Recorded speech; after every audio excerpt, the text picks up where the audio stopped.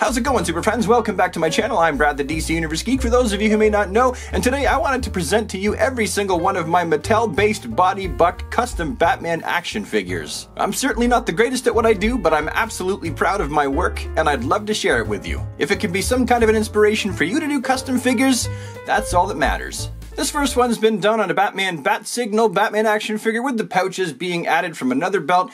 The gloves are from a Batman Long Halloween. The head sculpt and cape are from a DC Superhero Select Sculpt Batman. This is just a basic custom zipline Batman. I took the cape off of an unmasked Batman. I believe that it was a SDCC exclusive or something like that. And then the same thing with the belt, and put them all together.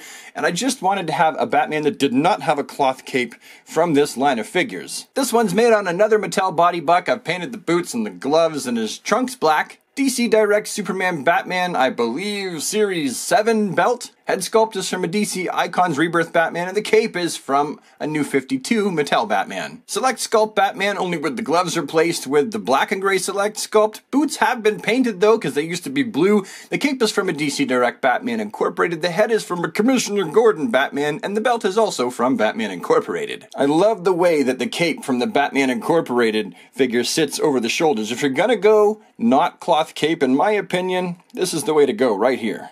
We got a Mattel Batman body buck. It's actually the second time that this was used in black and gray. It's got a repainted Multiverse New 52 cape and a repainted DC Essentials Batman head sculpt. Everything else is pretty much factory. Here we have one of my favorite customs. Body buck is DC Universe Classics. Head sculpt is DC Direct Unmasked Batman. Cape is from the Batman Incorporated.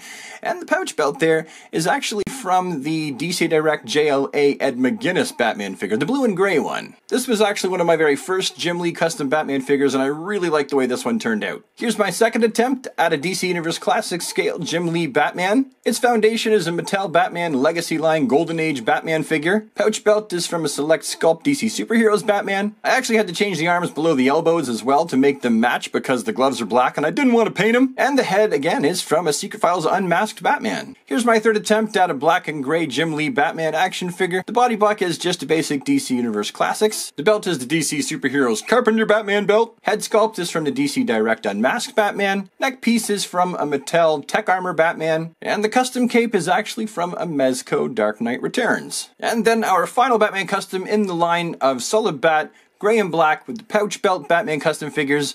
This one's actually almost completely just a DC Superheroes Batman that I've popped the head off of and popped another Jim Lee head sculpt on there. But this one actually, the skin tone for the bottom of his face is actually molded in that color plastic. And I kind of like that look, so I wanted to take one more crack at doing it. And I tell you, again, I like the overall look of this figure. And that about covers it for this style of Batman. Now let's move on to blue and gray Batman. These can have pouch belts or capsules. Now, before we get into the realm of the blue and gray, I figured I would bridge it with a black and gray that has an oval bat on the chest, a capsule belt, and a nice billowy cape and long bat ear horns. The head is from an Arkham City Batman figure. The same thing with the cape. They're both from the same figure, I just painted the eyes. And the belt is from a DC Direct Killing Joke Batman. Up next is what my interpretation of what a Mattel Killing Joke Batman could have looked like. Obviously the head and the cape are from the DC Direct Killing Joke, but to get that shade of blue without having to paint it meant combining the body from a Mattel Public Enemies Batman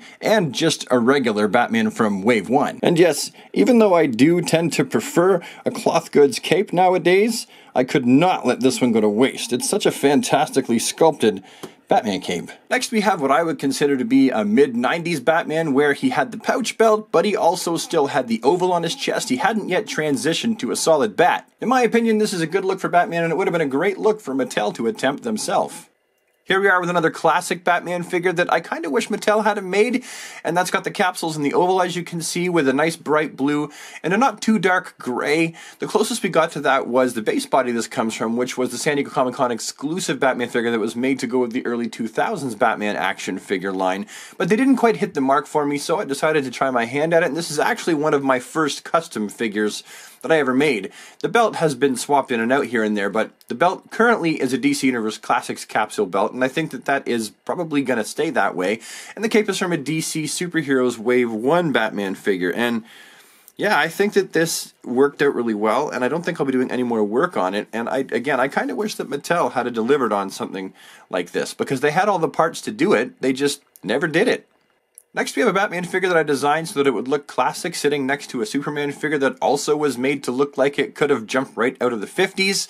And I think that with this one, I think that it looks really fantastic and yet simple. Anyone can do this one. You just take the body from a Golden Age Legacy line Batman figure. The belt comes from the same line of figures except for it's from the modern, and the head comes from a DC Direct reactivated Batman figure. Here we have my attempt at creating a dark but jovial looking lighter blue but darker gray solid bat pouch belt Batman.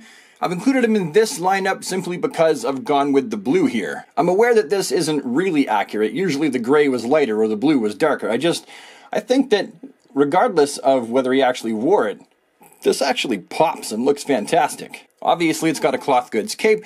The neck piece is from a DC Superhero Select Sculpt Batman that's been repainted. The pouch belt is from a Public Enemies Batman, and the head sculpt is from a DC reactivated Jim Lee style Batman. The top of the body buck itself is also from a Select Sculpt S3, while the arms from the biceps down and the rest of the body from the waist down is from a Series 1 Batman. Next we have another Batman built on that DC Superheroes buck, except for this is the one that was released the second time as the modern Batman. I've simply painted the gloves and crotch and boots all blue. The neck piece I cut off of an Arkham City Batman, and the head sculpt is from a Batman Incorporated. And of course, as you can see, it's got a cloth cape. I would like to point out as well that we're getting into a bunch of figures where the blue actually looks shiny. I really don't like it that shiny, but I've got two different kinds of spray-on matte coating, and both of the kinds of coating that I use actually cause the blue to bubble up. It's weird. Seriously, check this out. I gotta repaint this completely. The blue just looks really weird now. And this is what it did look like. And it turned it into this. And it made the yellow and the red run. Yuck. Here we have a Batman that I've made using the Dick Bat head sculpt, but I've gave him a pouch belt, and I painted all the blue parts nice and light blue. That's because I wanted him to look like the Batman as he appears on a lot of that promo art that you see on gift bags and wrapping paper. When you paint up that head sculpt, you actually get a really nice classic looking Batman face. And look, he's smirking. Which means this Batman actually looks really great next to figures like his old chum Robin in the classic Robin costume. Next up we have two Batman figures that I took my inspiration from Neil Adams, Dick Gordiano, and Jim Apato's artwork. Between the 70s and the 80s, he was depicted as being in a gray as dark as this, or even as light as the other one. Now if you want to try your hands at this Batman, the recipe for this one is a DC Universe Classics Gotham City 5-pack Batman. Because this Batman originally came in black and gray, I boiled and popped off the arms from the bicep swivel down and replaced them with Batman Legacy line Golden Age Batman arms. The utility belt, along with the rest of the lower half of his body, actually comes from a Mattel Golden Age Batman as well, with the trunks being painted blue, a head sculpt from the DC Universe Classics only having used acetone to remove most of the black, leaving black around the eyes because I think it looks cool. And then the cape for this one actually comes from a Mattel Arkham City Batman. And with this one, even though I'm usually a cloth cape guy now, I really do like the look of this one. I think it does a great job of giving this Batman figure that 70s feel, that Jim Aparo, that Neil Adams look. I really like this one. While this Batman is just your basic DC Universe Classics, only I've popped off the arms from the bicep down from an S3 Select Sculpt DC Superheroes Batman. I've painted the blue gloves a brighter blue. I've taken the belt from a DC Direct Batman, and the lower half of his body as well is also from a DC Superheroes Batman. And yes, I purposely left the soles of his boots darker. I thought that that would look kind of cool. I know that it's not completely accurate because none of the artists that I've mentioned actually put the details like that into the gloves and the boots. I just thought it looked really cool. And as for this Batman's custom cape, I did this one a little bit different. I didn't have any more neck pieces, so I decided to do a custom cape in the style where you put it all the way around his body and then you just sew it up there at the neck and stuff it under the head sculpt. And I think that it actually works out really well. I probably should have used maybe a thinner fabric so it would work out even better, but I think so far that's a pretty good result. What do you think? And that about wraps up this segment of Batman figures. Most of them, as you can see, are blue and gray. Some have ovals, some have solid bats, some have pouches, some have capsules. I figured that all these figures somehow work best together in this segment of the video, and they wouldn't have fit as well with the next one that's coming, which is two New 52 Batmans. Let's start with the one on the left. For this one I actually used the cape and the belt of a Greg Capullo New 52 Batman and the head sculpt from a Batman DC Direct 10-year anniversary figure. That's really it. That's all I did. Swap the cape, the head, and the belt.